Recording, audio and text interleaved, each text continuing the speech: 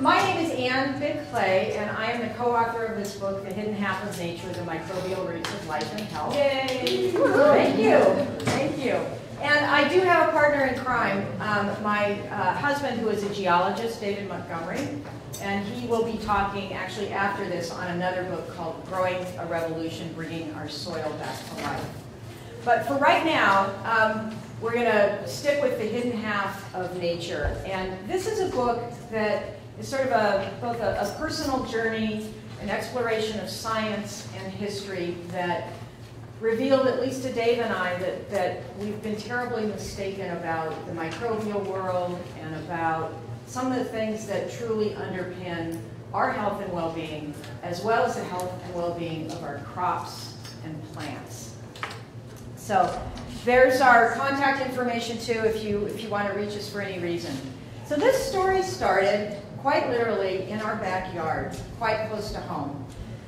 We live in Seattle. This is a house that we got, and I, for all of my life, have always wanted a garden. And you can see here that there is one big blank slate here. And in Seattle, everything is green, and we might think, wow, that looks great, all that greenery, especially if you're living in a place that's burning up or really hot. The problem is, long ago, the old-growth forests were cleared out of Seattle, and all we had was old-growth lawn. So this is mostly dandelions, not even the edible kind, stickery, kind of nasty, but for a gardener, it was sort of like a palette, something I could start creating things on. And that's what I began to do. I began to scheme and to dream about a garden. What plants where, what would it look like through the seasons, all of this stuff. This took a little while, all this dreaming and scheming, but eventually we got going. And when you look at this dirt, this is not my dream. This is my dream going down the tubes. This is dead dirt. And it's a little embarrassing that a biologist, that's my background, and a geologist did not dig soil pits in their own lawn to take a look at the soil. So here we were. It was also a bad time of year. It was mid-August. We had plants waiting to get in the ground. We had this dead dirt.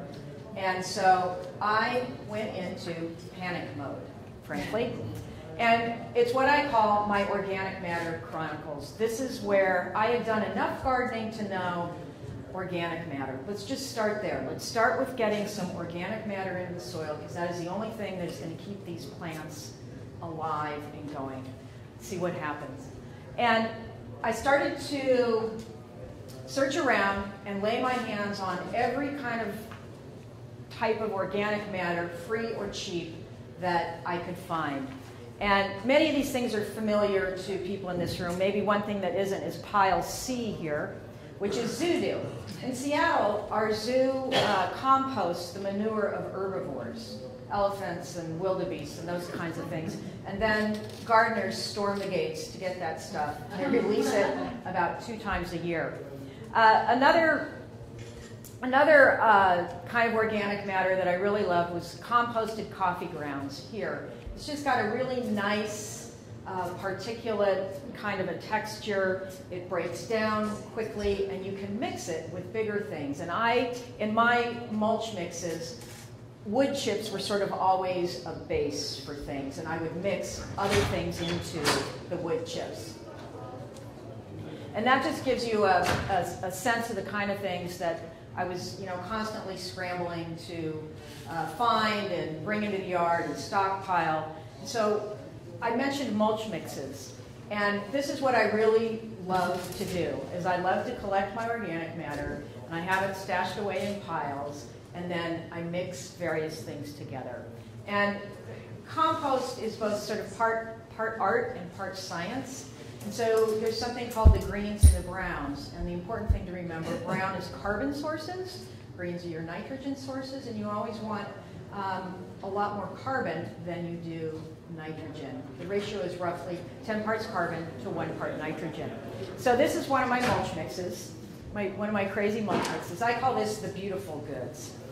What we have in there are hinoki clippings. Hinoki is a kind of evergreen tree. We've got 3 of them in the garden. From time to time I prune them, and I just strip the needles off, and they become part of mulch mix. The neighbor gave me a lovely hydrangea bouquet, and I enjoyed that for about 3 days, and then I put it into the mulch mix. It's nice. Those petals are going to break down, really, really quickly.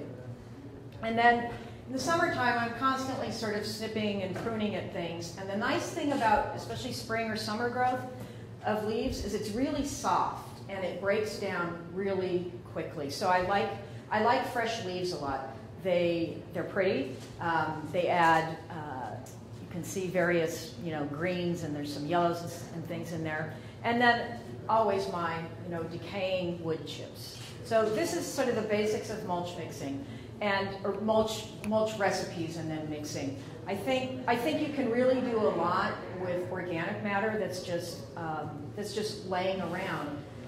In Seattle, we have it's called yard waste service, and I really want to brand that with another name. That's another project to do. I want to call it microbial food or food for the soil, because I don't like the waste part of that. Anyway, another project. Also, I use the living goods. So this is compost tea. And I started a worm bin, and vermicompost or worm castings, I think, are some of the finest compost that you can get. It's incredibly rich in carbon and in all kinds of different nutrients. So the way my worm composter or my worm tea brewer works is there's a little bag here, you can't quite see it. It's sitting down there in the bucket. It's filled with worm compost. This is my aerator. I put a nutrient solution in there, and I just let that brew and bubble away for anywhere from 24 to 48 hours, and then I spray it out on plants. I used the compost tea a lot when we were first getting the garden going, because plants are small. I mean, you put a new plant in the ground, it's a bit like a child. It needs some help, it needs some watching, it needs some caretaking. And so the compost tea certainly helped that along. It's a nutrient source, and I also have some plants that are a little bit susceptible to some molds and mildews, and I spritz them with the compost tea. Done. That mold and mildew goes away.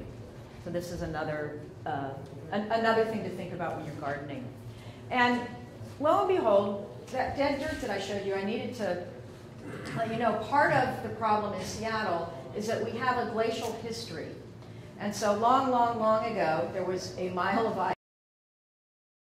and that compacted everything. And it's actually a geologic deposit called glacial till. It's like concrete, literally. So this is part of the problem. What you can see happening here, this is the underlying glacial till right here. And this is soil that's been infused with organic matter. All of those mulch mixes that I just showed you are gradually breaking down. I just layer them on the top. There's no need to be digging anything into the soil. There is a lot of biology, a lot of life in the soil, and these creatures are tiny. And you just don't want to you don't want to over disturb the soil, because every time you're doing that, you're killing part of your soil life.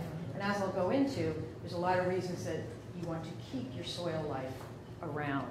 So this was done, this sort of restored soil picture here, this took about 5 years. And that is really pretty remarkable. There's not a lot of things that turn around in nature in that short a time.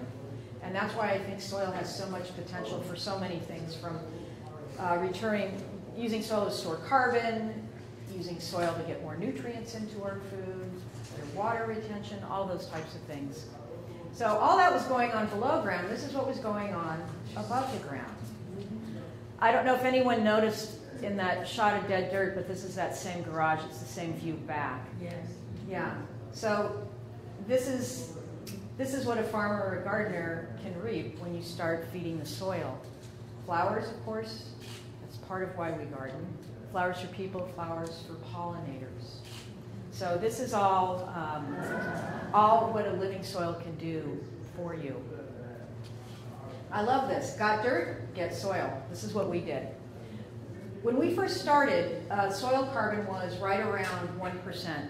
Right now, today, we just did, this is actually probably as of 2 years ago, we tested soil, and we've got ornamental beds. We have this eco lawn. It's a mix of yarrow and clover and some other things. And soil carbon in those two locations is up to now about 7% or so.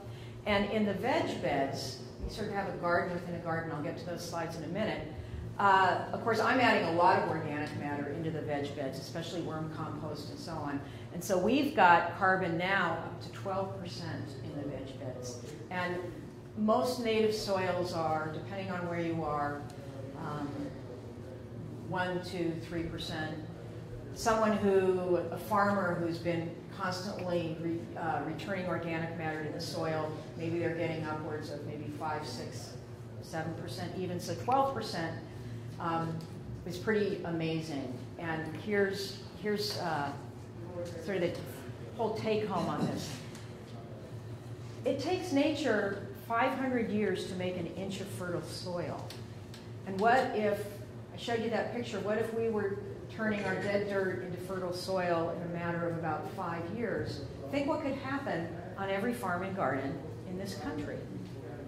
It's really, I think, quite extraordinary, and I think it's a huge untapped potential. So I want to talk a little bit about the veg beds. We are fortunate in Seattle that we have some fantastic farmers markets. I think if we didn't have that, I would probably turn a lot more of our lot into a food growing area. But this is sort of the primary veg bed that we have, and I like to, usually late winter, early spring is when I start to add things to the veg bed. So I just want to run you through some of the things that I do. Biochar. This is, pure carbon into the soil. And what I've got going here, this is worm compost in the bottom of the wheelbarrow. This is biochar here, and I'm mixing that together because I want to get the biochar, which has no life in it at all. It's inert. It's just pyrolyzed wood. I want to get the microbes on that right away because the carbon stays pretty inert and pretty static in the soil, so it's sort of like a permanent residence, if you will, for microbial life. And this is my little C-Char, which is a local group in Seattle, was giving away prototype biochar stoves, and so I got some and was able to actually make a little bit of my own biochar, and I didn't burn the house down or anything, so that was really good. And then I just mix that up, and I layer that on top of the veg bed. Again, I'm not mixing this deep in. Although I might with something as nutritive as worm compost and the biochar, I'm not like digging a soil in or a shovel in and turning the whole thing over. If I'm doing any mixing at all, it's with a little bit of like a hand trowel or with my hand, doing it pretty lightly. I had mixed this biochar with my worm compost. Yeah, so definitely, yeah, because otherwise there's no real life in there. I mean, there's life in the soil, and so it'll crawl onto the biochar, but you always want to quicken things up in a veg garden. Yeah? I'm unclear on biochar. Is I'm sorry. More than charcoal? No, it is really nothing more than charcoal. But biochar that's made sort of at an industrial level, it's done through a process called pyrolysis, because what you don't want to do is be burning wood and all of this smoke and particulates going up in the atmosphere. You don't want to do that. So pyrolysis is a very low oxygen burning environment. That's the difference between charcoal you pick up out of a fire pit and biochar. Yeah. All right, so just layer it on, mix it in a little bit, but try to minimize that. And then of course, I always have pieces of, various kinds of organic matter laying around the garden, and so these are leaves. I needed to, I'll look around and I'm like, what do I need to get rid of because I need more space, to do something else. So throw the leaves on the veg bed. Then this is really funny. This neighbor had planted a cover crop. This is a clover cover crop. And I went by one day and I'm like, what are you doing?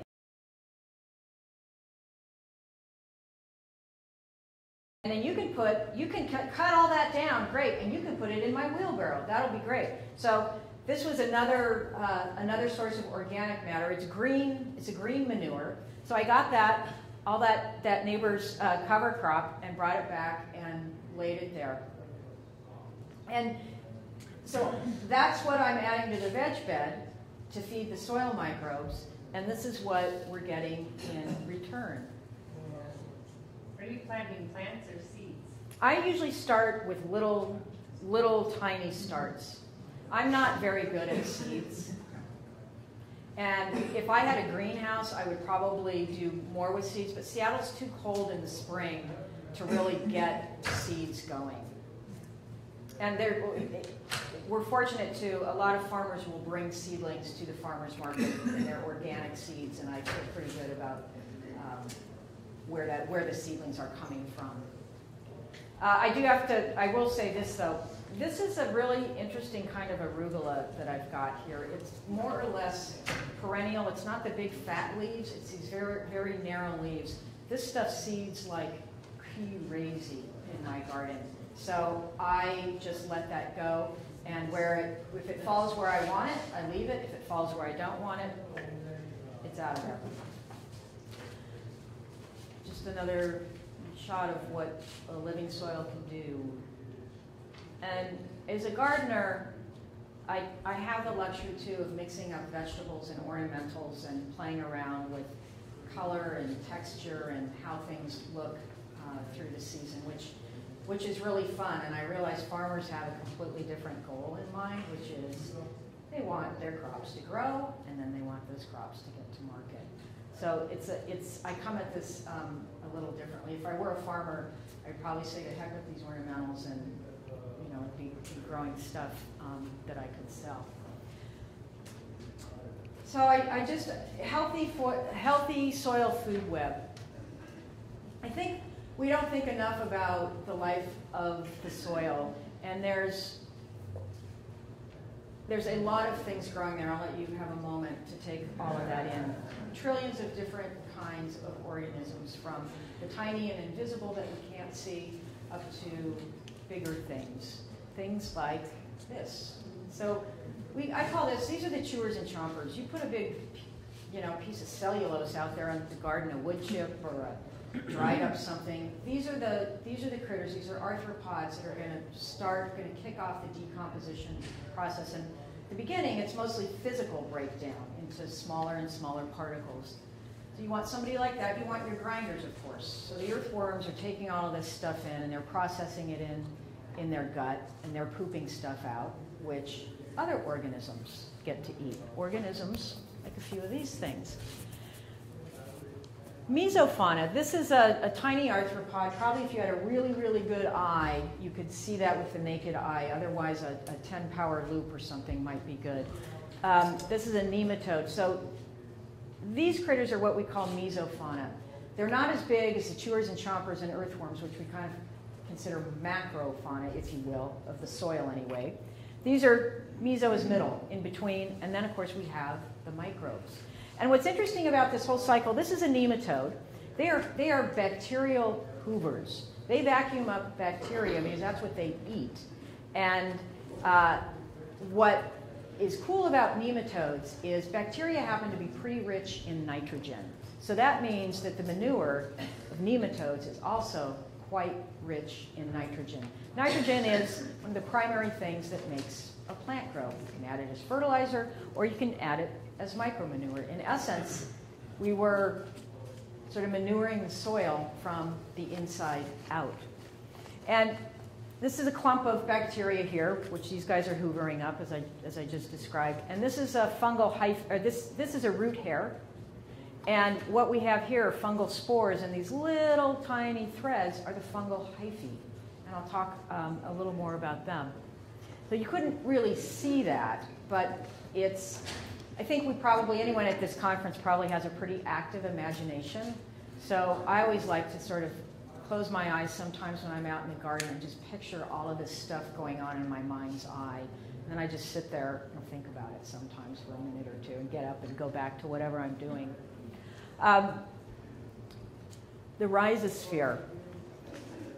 Probably everybody in this room also knows sort of the basic inputs that plants use to grow with. Of course, carbon dioxide and sunlight are inputs, kick off oxygen, take in water, nutrients, and minerals from the soil. But here's something maybe you do, maybe you don't know about it. These red arrows are meant to signify something called exudates. And so a plant is pulling sunlight in, and it's using its miraculous green body to convert carbon from the carbon dioxide into carbohydrates. Carbohydrates are fuel. It's a really good fuel source. It's also it's a fuel source for the plants. It's also a fuel source and a food for the microbes that live in the soil, in particular in this area that's called the rhizosphere. If you were to draw an outline around each and every root hair, that is what the rhizosphere is. It varies anywhere from, say, maybe a millimeter or so, maybe upwards to a centimeter. And it is probably the most active biological area that we have on this planet. And we have sort of underestimated that. Exudates come into this picture because plants will use about 40% or so of all of these carbohydrates that they make through photosynthesis and turn it into these exudates. And these exudates are, some are carbohydrates, some are amino acids, and more recently it was learned, even some fats. So they're shunting all of this stuff out their roots, and using 40% of their energy to do that, which is sort of crazy. I mean, I don't think any of us would go and take 40% of a paycheck or all of our belongings and go leave them out on the street for anybody who would like to have them. There's a really, really neat purpose for this, and it has to do with what we call the biological bazaar. These exudates are feeding the microbial life that is flocked to the roots of a plant. This is, you can think of it like sort of an underground buffet in a way. And plants are providing all of these exudates, and microbes are all over the root. There's even microbes that are inside of the roots, and they're taking in these exudates, and like any organism, they're metabolizing that stuff, and they're excreting some kind of a waste product. Only, it's not really a waste product. We need to, like I said before, get away from that term. It's microbial metabolites that they're excreting that the plant is taking back up. And some of these metabolites are plant growth promoting hormones. That's right, the plant is relying on bacteria to make growth hormones. There's signaling molecules of all kinds that we don't really even totally understand what they are and what they do. Plant root is also taking that up. And fungi are very interesting. They associate with roots on one end, and then they're also off here mining nutrients and minerals, phosphorus in particular, out of the soil. They transport it back to the root, and they say, hey, I've got phosphorus, plant, and I will hand over the phosphorus if you hand over some carbohydrates. Because carbohydrates are not really readily available down in the soil. They're a thing made through sunlight and carbon dioxide, and so all of these subterranean life forms need something to eat, and it's these exudates. I just want to show you a picture of some of the fetching fungi here. So these are those the hyphae, and this is mineral matter in the soil, and they're out prospecting around for this. And it's even been fairly recently learned that there's bacterial communities that are associating with the fungal hyphae out here where they're mining, and there's some kind of symbiosis going on where bacteria are helping the fungi get access to some of these things that are locked up in soil particles. So sort of the moral of the story here is that in a decent soil, a plant can probably have all of the things that it needs to grow, but it just needs a little bit of help accessing those things. So that's where the soil microbiome and the rhizosphere and the exudates, that's when you put that whole story together. You start to see how plants and microbes are intertwined. Sure, a question? Yeah, those funguses that are accessing the minerals, when they give it to the roots, is it within the fungi, or like how does it? Yeah, how does that happen? The transaction. Yeah, the transaction at the bazaar. So the bazaar transaction works like this. That fungal hyphae's got the goods. These hyphae are like nutrient highways. So the phosphorus, whatever it is traveling through here. It gets to the root. Some hyphae actually grow inside of a root, in between the root cells. And they do the transaction between the cell membrane of the fungi and the cell membrane of the plant cell. So it's sort of like one door opens, a hand shoves the phosphorus out, this door shuts, the fungal door shuts, the plant door opens up and says, great, I'll take that phosphorus, here's your carbohydrates, the door opens back up. So it's, yeah. And when was this discovered? This has been known, I mean, for at least, I want to say probably the last decade or so. I don't know exactly. Yeah, but it is pretty recent. Yeah. Yeah. And the other thing about what's going on in the rhizosphere and with the root microbiome is that some of these, I mentioned the bacterial metabolites, some of these metabolites are signaling molecules that tell a plant, you've got a predator approaching and you need to rev up the production of XYZ defensive compound. So the plant does, and it's for the purpose of pushing pathogens and pests off to some other plant, right? That's all a plant's trying to do with all of its defensive compounds is, send it scurrying along to some other plant. So that's another thing that can happen, and it's really pretty instrumental to plant health and defense that they have both information from microbes as well as signals that say, hey, this is what you ought to be doing, depending on whatever the conditions are. All right. So go ahead. How do the microbes know that there's a bug eating a leaf? We don't totally understand all of this. But if anyone has read a book called The Hidden Life of Trees, this is all about how plants are communicating. And somehow, we don't totally understand it, but they are communicating. Yeah. It's sort of the wonder and the mystery part of nature that, well, anyway, that's the wonder and mystery part of nature that people are digging into to learn more about this. Nah, leave room for the magic. Okay, yeah, I like that. It's right. That's why I just sit sometimes in the garden and think about it. So I titled this talk "Food for the Soil" because I truly believe that just like us, soil has a diet as well, and it matters a lot what we are feeding the soil because of all of these things I just talked about, the biological bazaar, the rhizosphere, and so on. So you can have two kinds of diets. You can have fertilizer diet or soil life diet. And we've all seen the effect of fertilizers on plants. You can get a nice buff plant. I mean, it looks nice, right? Beautiful. But look below ground, look at what, is not on the produce shelf, and you have a paltry, anemic root system.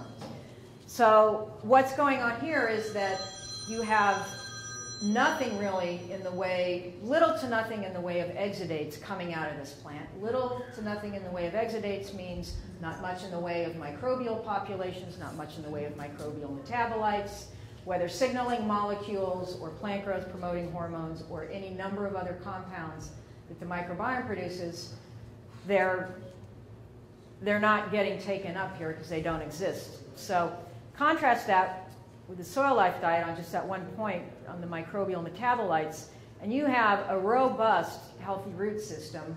Exudates are pouring out. The biological bazaar is robust. It's functioning. Transactions are happening all over the place. And you get not only a buff plant, you get a buff root system and a fully functioning plant as well, one that can also defend itself much better. So a farmer's not so much rushing in with all of these things to compensate for the biology, all of the agrochemicals. And soil life diet, you get a perfectly adequate amount of nitrogen, phosphorus, and potassium, great amount of micronutrients, and as I just described, bucket loads of microbial metabolites. So this is why diet for the soil really matters. It's sort of like carbon in soil. This is one way to think about it. We have a lot of biomarkers for our own health: blood pressure, temperature, blood sugar, right? We have all of these things. Carbon, in a way, is a biomarker for soil health. Soil health is this term we're all starting to use now. We don't know maybe exactly what it means, and there's going to be those of us who are going to want to get it down to the nth degree of what is soil health, and there's going to be others of us who might say, I think if we have a high enough level of organic matter in the soil, that's a surrogate for many other things that are going on. So I think, certainly level and amount of soil life, level and amount of organic matter and carbon, it's like a biomarker for the health of your soil. And it's also, it gets back to that sort of wonder and mystery. I mean, I think the conversation about soil health is only just beginning, and we're going to be talking about what it is. Do you know it when you see it? Or do you have to measure it? Or things like that. Yeah, quick question here. In terms of growing vegetables, not trees or larger things, do you feel like there's too much carbon in the soil? I've been gardening forever, and for a long time in my early years, people would be like, oh, you don't want to get really high.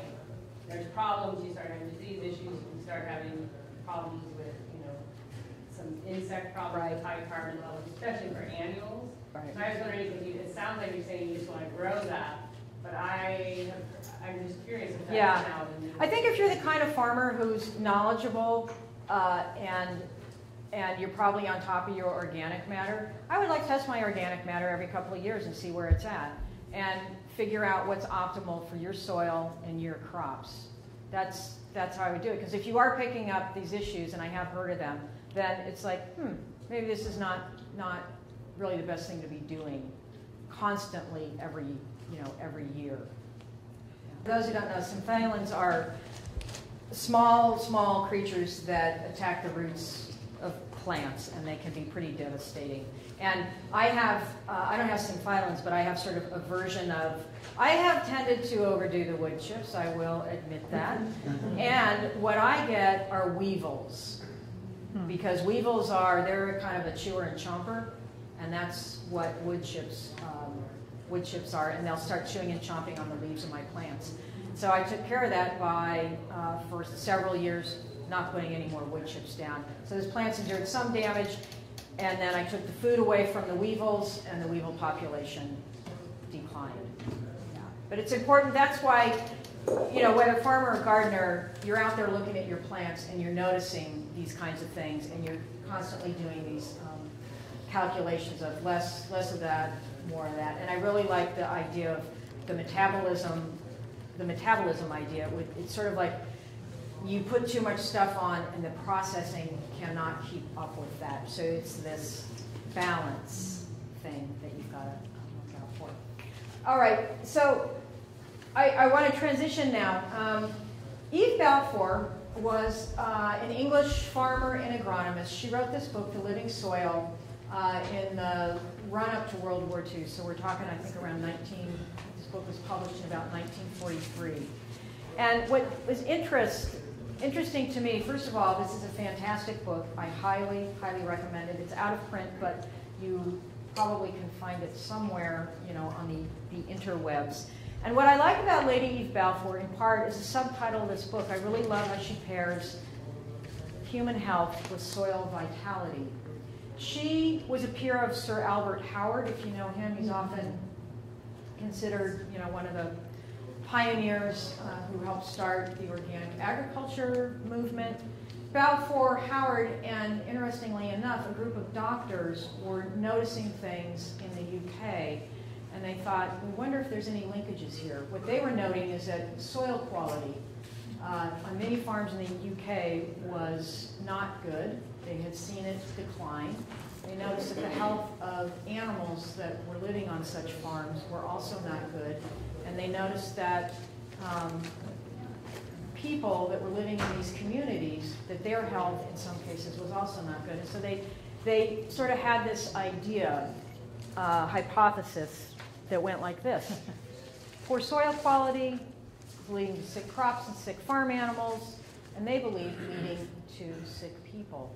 And they didn't understand at that time mechanisms like the fetching fungi or a biological bazaar.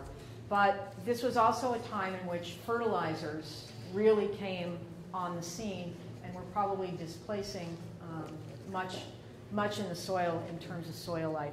So Lady Eve Balfour wrote that book to tell that story and actually started an experiment called the Hockley experiment that unfortunately wasn't carried on long enough, but she went on to found an organization in the UK called the Soil Association, if you've ever heard of that. She was partly the genesis of that. This was their hypothesis. And there was another person in the UK, David Thomas, who took a look at data from, I believe it was 1941 to 1990. So in that spread of time, went and dug up nutrient data on crops, and this is the kind of things that he found. There were decreases in all of these minerals in UK spuds, carrots, and so on. And he also noticed that iron levels in meat had also declined in this time period. And nutrient declines are a complex thing because you also have to factor in that if you're constantly growing things on soil, the only reason there's iron in the spinach that any one of us eats is it pulled that iron out of the soil, captured it in the spinach leaf, and now that's in our bodies. If you constantly grow spinach and you're never returning sources of iron to the soil, spinach after a while will contain less and less iron. So that is part of the equation here. The other thing is that over time, we've tended to breed fruits and vegetables for things other than nutrient density. We've bred them for shelf life or for looks or for transportation or something like that. But the point is you put all of this together and you get food that is in some ways really not like what it was in the past. So this is a concern because we know every single one of these minerals up here plays some critical function in our body. I mean, anyone ever had anemia, right? That's low iron. Copper is hugely valuable for immune processes and cardiovascular stuff. So all of this is critical for our health. And something else that is interesting about how we grow our food and why it matters is phytochemicals. Phyto just means plant. Chemicals are plants. Phytochemicals are chemicals that plants produce. And we're learning that many of these phytochemicals have health benefits. The point here is not that you memorize these chemical diagrams at all. The point is, I just want to run through these. So linalool, this is something that's in lavender, coriander, cannabis.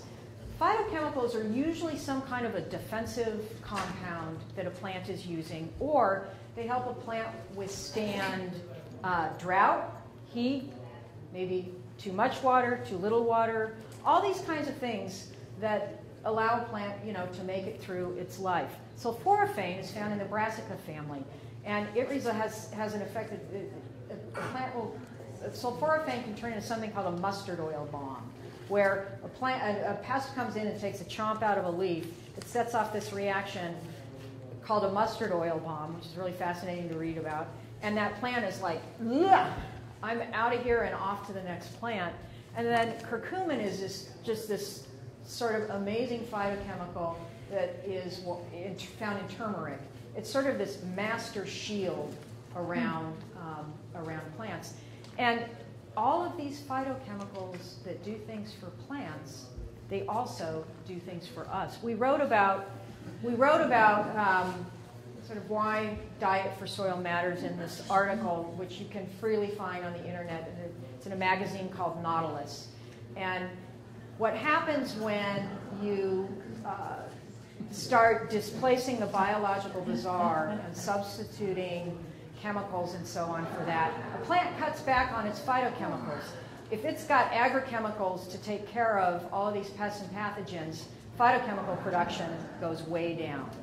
So that's why we titled it this way, you know, junk food is bad for plants too. And phytochemicals in our body, really interesting. Soybeans have a phytochemical called equal in them. And equal gets in our gut, and our gut microbiota ferment that into a compound that has cancer prevention properties. So this is just an example of one thing.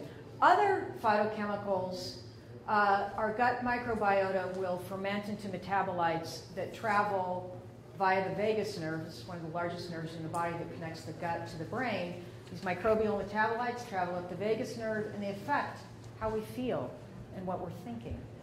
And lastly, some of these phytochemicals actually will make their way into our cells and to the cell nucleus and kick off biochemical pathways that are hugely important for anti-inflammatory and anti-cancer in our bodies. So we've all heard of free radicals. Well, many of these genes that get upregulated by phytochemicals kick off pathways that take care of free radicals in our body.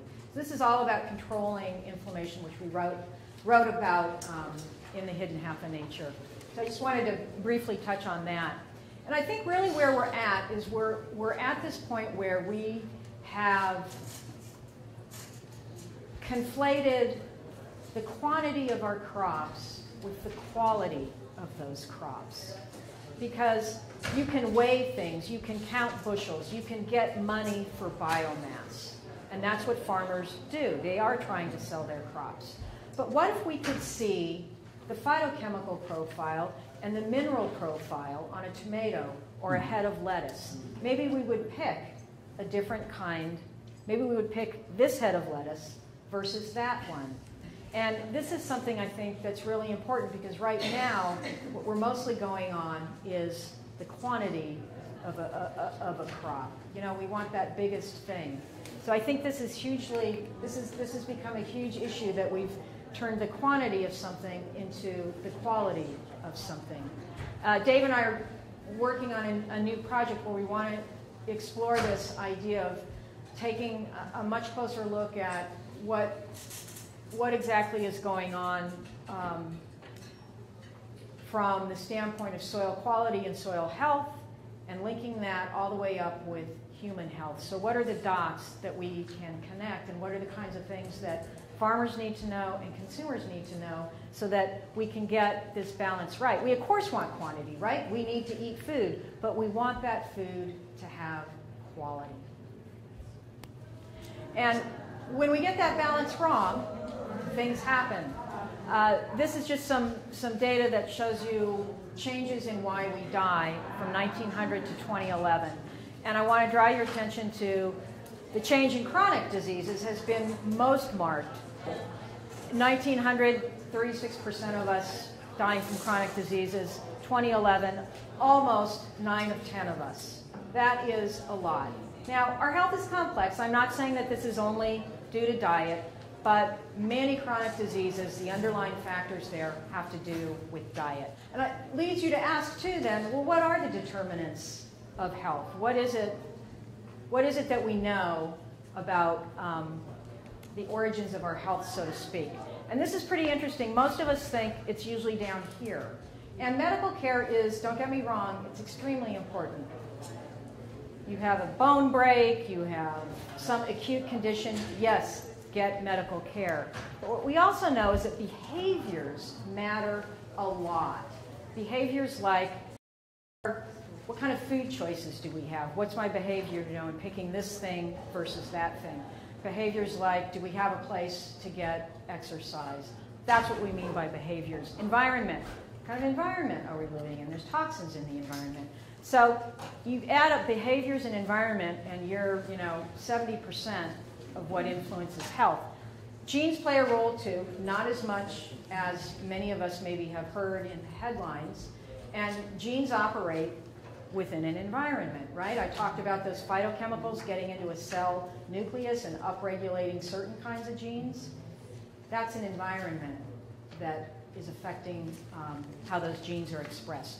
So this is actually sort of good news too, because there's other kinds of environments that we have. We have our gut, which is this fabulous onboard ecosystem. We write about in the hidden half of nature. It does a lot of things for us that you'd be pretty surprised about. And of course, the soil.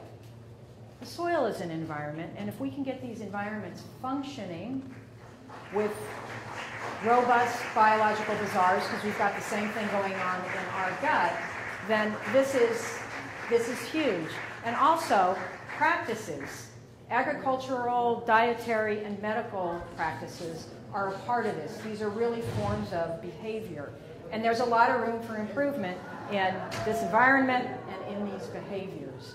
So this is sort of how we can turn this around, right? And let's get healthy soil, healthy plants and animals that we're eating. So this is one of the areas that I think soil is completely underappreciated and untapped in. I mean, we've got medicine, so to speak, sitting there in the ground beneath our feet, if only we would treat soil like it's meant to be treated.